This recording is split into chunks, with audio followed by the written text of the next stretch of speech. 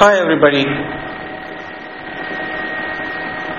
Let me start thanking the chairs for permitting to play the video during the session because we couldn't attend in person. You can send us an email, your feedback. So a word about Emacs, which is an extensible, customizable, self-documenting editor. It has major modes for editing all computer languages. For Semantic Web, we have XML and REF N3 modes already developed. However, they are not meant for the laypersons. So we are trying to intend to bridge the gap between semantic engineers and laypersons. So what we did is to extend one of its knowledge organization tools called the org mode. A few words about the server GNOWSYS, which is also a triple store, which is developed as a web application on top of Clone. So GNOWSYS creates neighborhood graph for every node and stores it persistently in the knowledge base. The SVG graphs that we generate can be hyperlinked from node to node. The GNOWSYS supports version control of all changes, including branching of both data and metadata. You can read more about GNOWSYS from the official GNOW website. Let's begin with the GNOWSYS mode demonstration. We'll begin to see how we connect to the GNOWSYS server using Emacs. So we start Emacs and put it in GNOWSYS mode and provide a URL, login with a username and password. And of course, we can now start searching and navigating through the graphs of the knowledge network. So here what you see as OT is essentially same as a class. So the city class can be viewed and its graph can be viewed, and the graph is rendered as a link, and the links are seen in a browser as an SVG graph, and they are hyperlinked, so you can move from place to place, and you will see that the node and the focus and all the triples attached to it are shown as the neighborhood graph. So here we see the neighborhood graph of the lake. So now we'll look at the folding and unfolding of the graph. We take the example of the class place in the ontology of DBpedia. So here we look for all the details of the neighborhood. And since it's so cluttered, we can fold relations, attributes, and the snapshot metadata. And then we can also, of course, look at the graph in the browser. And SVG graphs, being scalable, they can be made small or big without loss of information.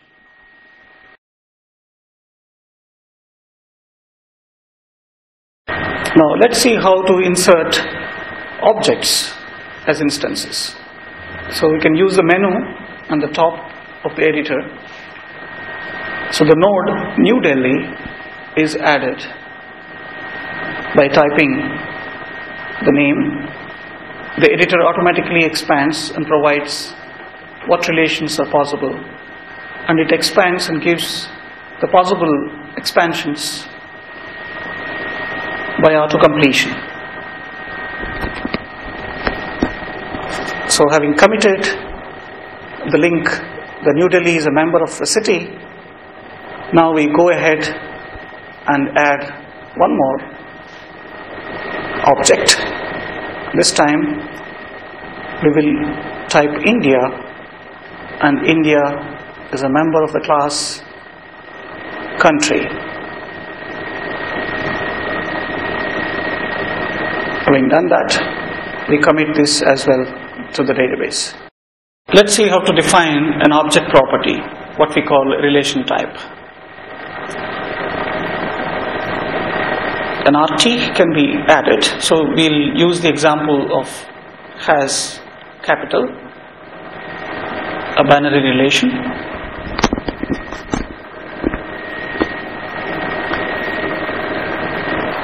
And here we have to define the domain and the range of the relation. Subject type 1 is the domain, subject type 2 will be the range. And we choose the object type node for subject type 1. So we choose the class country as domain, and we'll choose another class city for the range. Having done that, we will set that this relation is applicable only between tokens, and its inverse name would be capital of. And having done that, we submit the relationship to the database.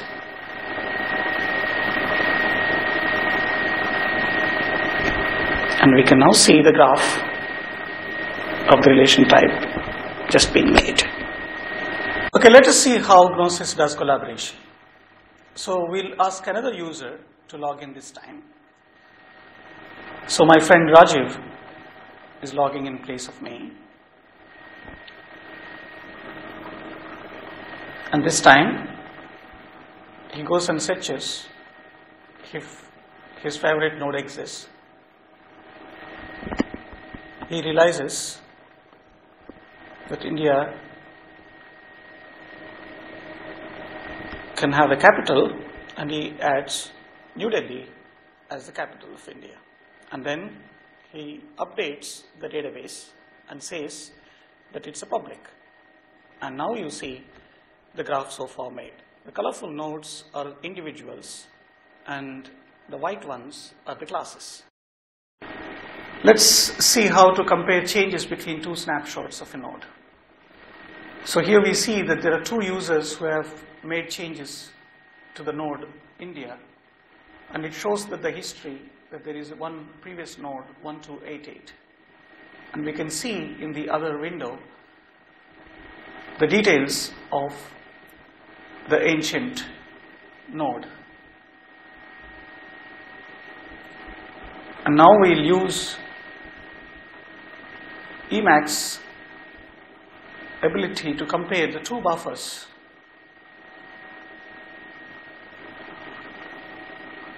by using the compare tool. So we'll use two buffers, buffer A and buffer B.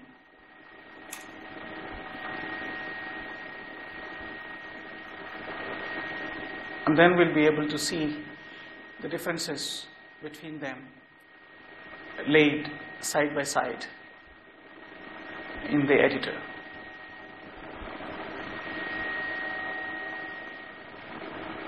So wherever there are differences, you'll see them in the gray color patch.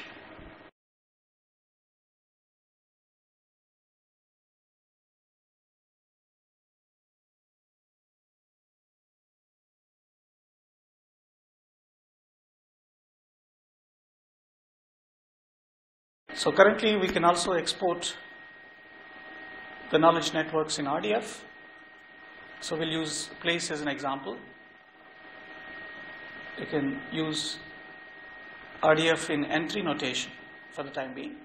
We're also working on XML notation. So this is an already existing N3 mode which we use to show.